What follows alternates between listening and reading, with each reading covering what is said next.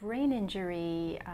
is a common complication in babies that are diagnosed with complex congenital heart disease that will require open heart surgery in the first few days after they're born. The MRI techniques that our team has been developing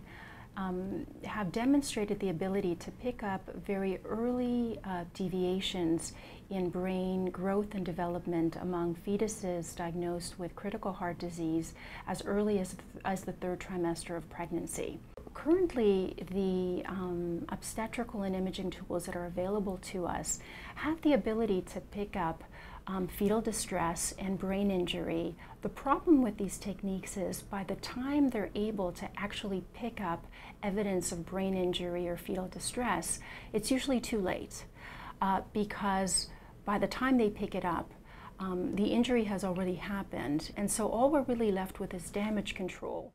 Our group has developed one of the largest normative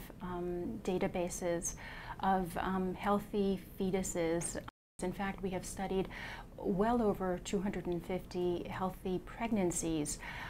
whereby we have been imaging fetuses at 3 time points across gestation. The first 2 time points happen in fetal life, so anywhere through the 2nd and 3rd trimester, and then we again repeat these studies after these babies are born postnatally. To be able to pick up these very early deviations from normal, we've had to rely upon this availability of a normative sample across gestation so that we could understand, number one, what is normal, number 2, what is the variation of normal, and from there we can begin to study the timing of how and why things go wrong in the high-risk pregnancy. So using fetal MRI, and particularly a technique referred to as proton magnetic resonance spectroscopy, we now have the capability of picking up very important chemicals in the brain non-invasively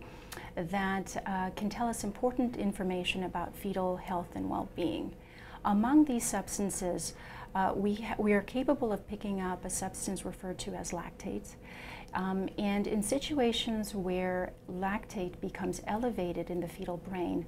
this is an indication to us that the fetal brain is being deprived of oxygen. What our data has shown to date is that in the subset of fetuses with complex heart disease that show the presence of elevated lactate in the brain, the subset of fetuses appear to be at greatest risk for subsequent disturbances in brain growth and development in the remainder of their pregnancy. And so although